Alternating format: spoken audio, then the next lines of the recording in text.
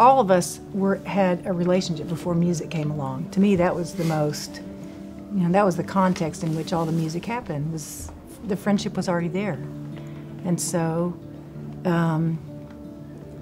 when the opportunity came around, you just want to have an experience with your friends. Really, that's, Dan, married to my sister Kathy. Mike, for a while, was dating my sister Mimi. Brown was a youth group leader.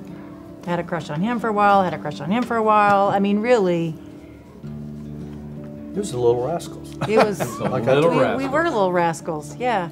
And we all, and making music was just the framework in which we enjoyed our friendship. Long story short, and I'll end here, is we'd written a song for a good friend of ours named Bill Jackson, Debbie and I, and she'd written this lyric and wanted to do something special for him, and had me this lyric 30 minutes later, and it was Friends.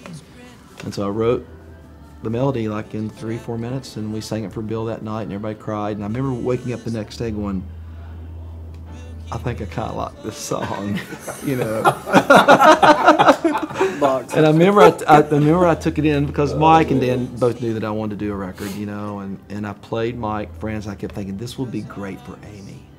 This will be great for Amy. Yes. And I remember vividly getting on the elevator with you and riding down the elevator, and Blanton took my arm and said, Amy doesn't, no offense, Amy doesn't need to cut this song. You need to cut this song. There you go.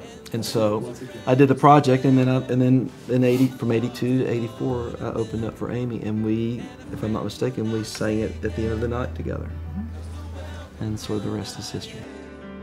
Though it's hard to let you go, in the Father's hands we know that a lifetime's not too long to live as friends.